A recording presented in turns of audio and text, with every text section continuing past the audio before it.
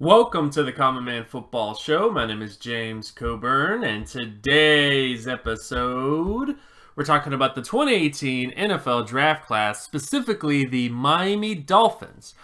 So in this video, we're going to recap the Miami Dolphins Draft Class with an eye for every single draft pick based on production and athleticism analytics. And if you're new to the channel and you're new to the work that I do, all terms and definitions will be in the description. So if you're not familiar with what production data is, athleticism data, or any of the other work that I do, you can just get that information in the description. In many ways, this video is essentially going to give you an idea of what the potential success of the players that the Miami Dolphins selected are based on the data over the course of many draft classes.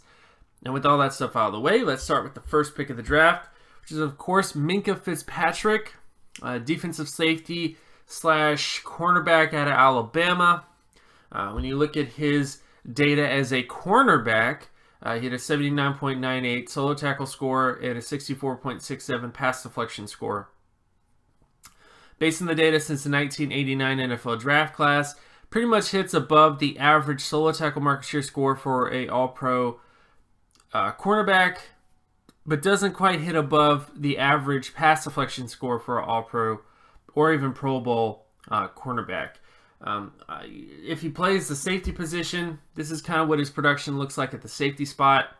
54.33 in terms of solo tackle, 93.74 in terms of interception, and 92.83 in terms of pass deflection. When you look at him as a safety, he looks closer to a starter to Pro Bowler. He basically has Pro Bowl level interception to pass deflection data to a certain extent, but his solo tackle data is the only thing that kind of drags him down a bit because he is below what the average solo tackle score is for a All-Pro safety, Pro Bowl safety, and starter safety since 1989. So this is the only real issue with Minkah Fitzpatrick, is that his production looks better as a cornerback in terms of projection than it does a safety. And this, of course, is the bottom end thresholds when it comes to that position, of safety. But he has good athleticism traits. When you look at him as a cornerback, he had a 61.74 explosive lower body strength score and an 84.85 speed score. All those marks pretty much hit Pro Bowl potential in terms of his athleticism traits at the cornerback spot. When you look at him at the safety spot, he has Pro Bowl potential there as well. So ultimately, when you're looking at Minkah Fitzpatrick, this is a guy that does have a pretty good shot to become a successful NFL player. It's just there is a little bit of concern about if he has a chance to become an elite player, because he looks more so like a guy that would have a better chance of becoming a multiple Pro Bowl cornerback as a cornerback than as a safety. Ultimately, we'll see what happens with the Miami Dolphins with this pick, but I do think it's a decent pick in terms of betting on a guy that has a good chance to be a successful NFL player. But there are some question marks in terms of how much upside this guy truly has because of some of the inconsistencies with his production. Then, of course, we get Mike Gesicki, tight end out of Penn State. When you look at his production data, he had a 76.62 market share production score, which basically hits above the All-Pro threshold and Pro Bowl threshold and even starter threshold in terms of the bottom end threshold of the position. When you look at the averages, the average All-Pro score, average Pro Bowl score, and average starter score, he pretty much is above the starter average, and he's in between a Pro Bowler to starter when it comes to his production data. When you get to his athleticism testing, he was the most athletic tight end in this draft class. 98.40 in terms of explosiveness, 91.60 in terms of speed, and 97.57 in terms of flexibility for his size. Pretty much hits every single threshold you want in terms of All-Pro to Pro Bowl potential. And in many ways, he was the best testing tight end in this draft class when you look at it through the eyes of athleticism and production data. Then, of course, you get to Jerome Baker, linebacker out of Ohio State. His production data, 66.89 out of 100 in terms of his solo tackle data. Doesn't quite hit the All-Pro threshold or Pro Bowl threshold, but does hit above the starter threshold. Only big question marks with him is that the average production score for a long-term starting linebacker since 1989 is 79.20 out of 100, and Baker is a little bit below that. But the reason why you drafted Baker, at least based on the data, a good assumption, is his athleticism traits. Very athletic, 77.76 in terms of explosive lower body strength score, 87.76 in terms of speed, and 90.03 in terms of flexibility for his size. Pretty much has Pro Bowl athleticism traits when you look at it on paper. And I think this is a guy that he may not end up becoming a Pro Bowl or All-Pro player, but he does have a very good shot to become a long-term starter because of his athleticism traits and because of at least being somewhat productive. He at least was above average productive. I don't think you're looking at a guy that has a chance to become elite because of his production data, but he is someone that I think can become a long-term starting linebacker for you guys. Here's to get to Durham Smythe, tight end out of Notre Dame. When you get to his production data, 43.10 out of 100, does not hit the All-Pro threshold. It's kind of in between All-Pro to Pro Bowl in terms of bottom end threshold, but his big issue is really his production. When you look at the averages in terms of All-Pro potential, Pro Bowl potential, and starter potential, well below what those averages are. And when you get to his athleticism traits, 21.85 in terms of explosiveness, 40.65 in terms of speed, and 65.17 in terms of flexibility for his size.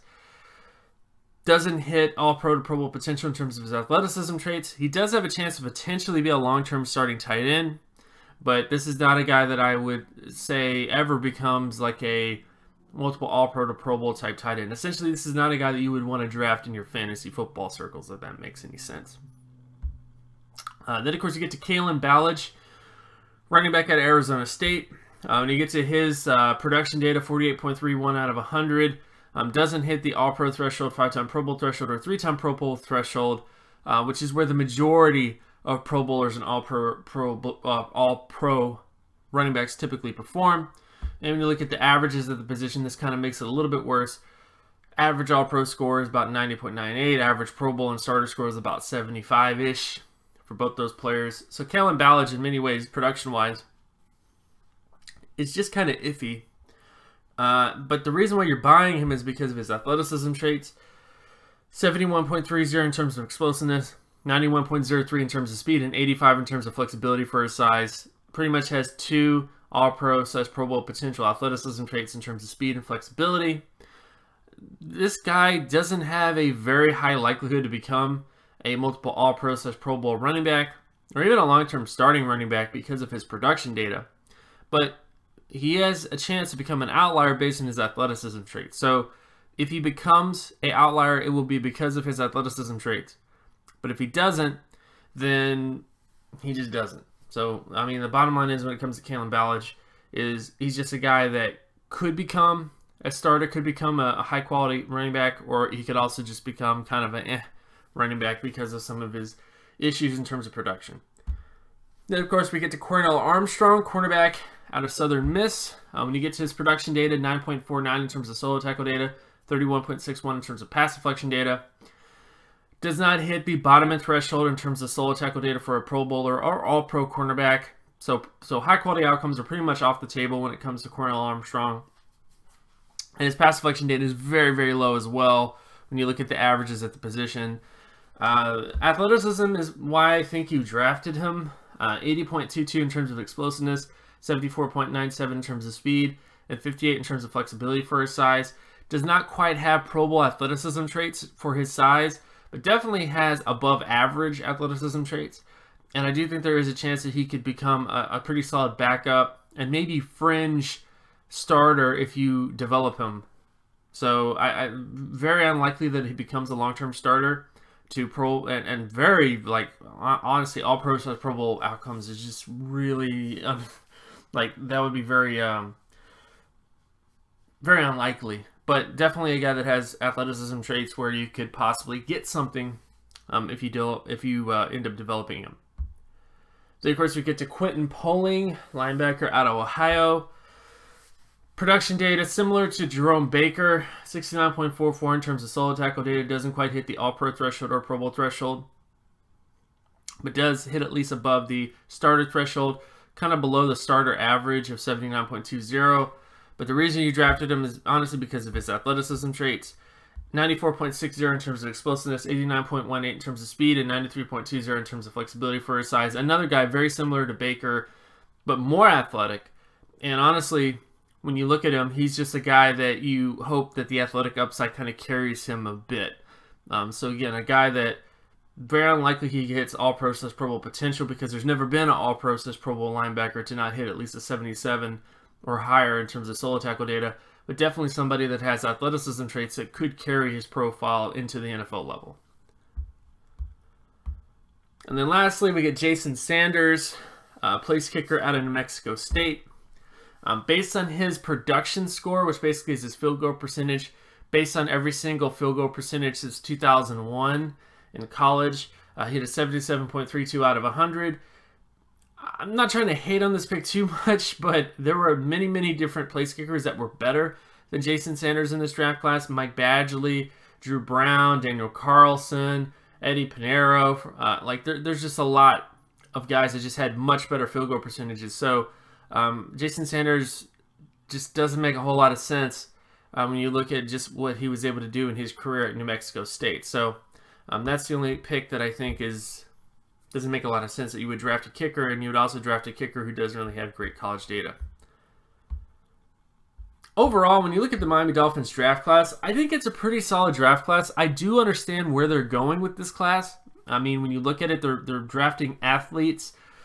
Minkah Fitzpatrick is above average athleticism. Mike Gesicki is the most athletic tight end in this class. Jerome Baker is very athletic.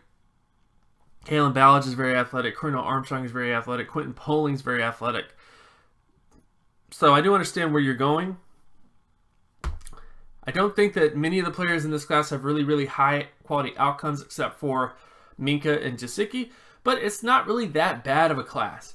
I do think that there's a lot of players that have a good chance to become successful players.